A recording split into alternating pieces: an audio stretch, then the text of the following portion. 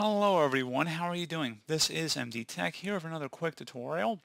In today's tutorial, I'm going to show you guys how to resolve if you're coming across an error when trying to upgrade your Windows 10 computer or perhaps an older computer or laptop device to Windows 11, and it says this PC does not meet the Windows 11 system requirements. It says here's why, and it may list that the PC must support TPM 2.0 as well as the PC must support secure boot as two examples here. You may also have hard drive space limitations as well as an outdated processor or other hardware. So it should hopefully be a pretty straightforward process on how to resolve this issue, guys. And without further ado, let's go ahead and jump straight into it.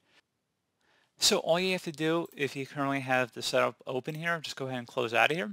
And if you have this ISO file, which is probably how I would recommend you guys follow along with this video, so go on to Microsoft's website, download the ISO file. I have a link in the description of the video as well as my own video on how to download the ISO file. So we are going to mount it to a folder on our desktop. So just go ahead and open up or create a folder. So I'm just going to start over here and just close out of everything. And I'm going to delete that folder I created.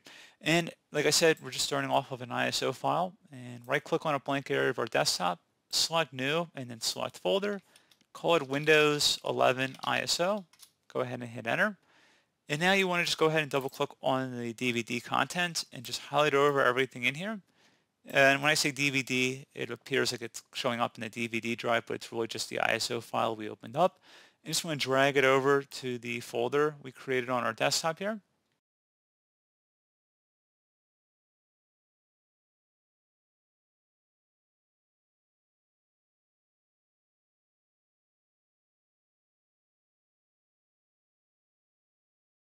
And you want to go ahead at this point, close out of any Open File Explorer windows.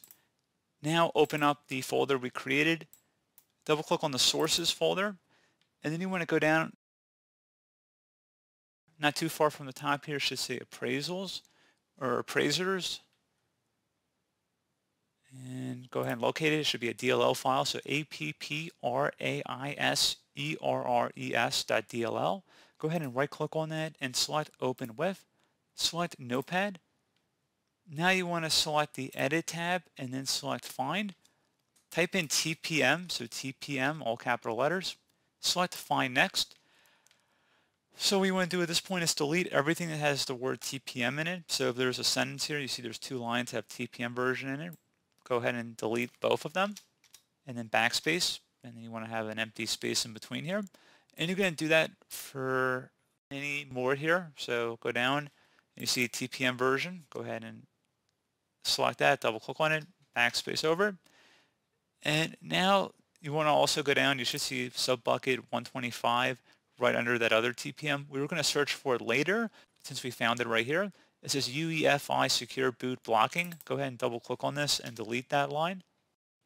And we're going to go ahead and delete that space in between here. Keep the sub buckets, you don't have to delete them. Go ahead and select find next.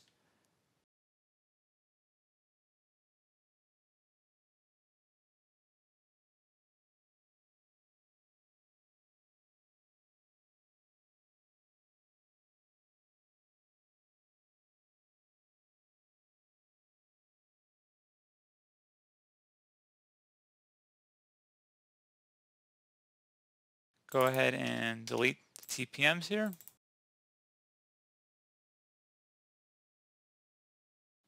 And you see there's two here. Go ahead and delete both of them. Find next.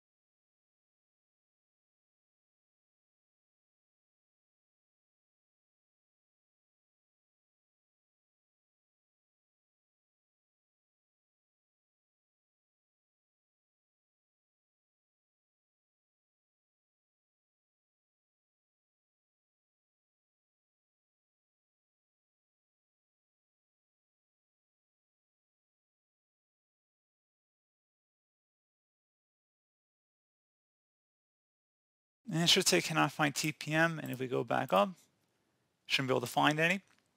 Now you want to go type in this field UEFI. Go ahead and select Find Next. Where it says blocked by UEFI secure boot, go ahead and double click on that, delete it, find next. Go ahead and delete anything that says blocked by UEFI secure boot here.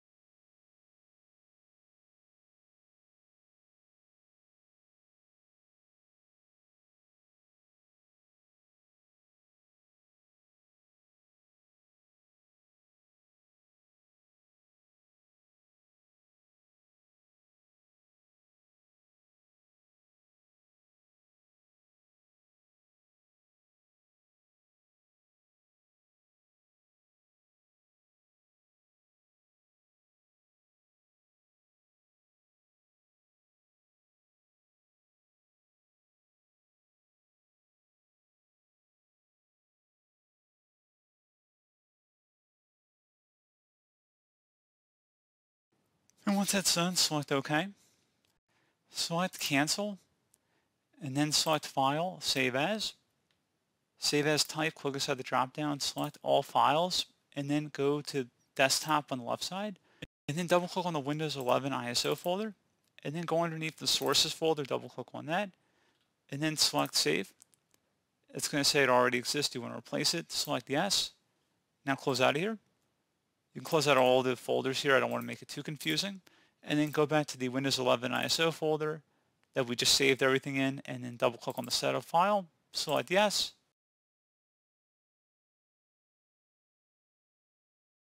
Uncheck where it says I want to help make the installation better, and select Next.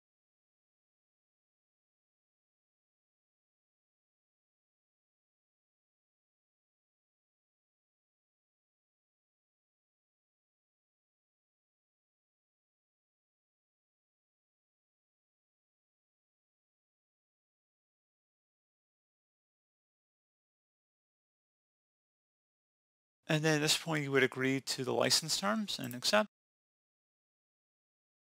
And there you go, guys. Simple as that. So pretty straightforward process, guys.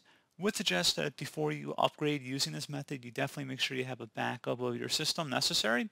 You have a backup of your important system files so that, if you lose anything, it's always good to make sure you have a backup of it. But like I said, pretty straightforward process. You can see now it's ready to go. It's going to be able to install successfully. So again, pretty straightforward. Do hope I was able to help you out, and I do look forward to catching you all in the next tutorial. Goodbye.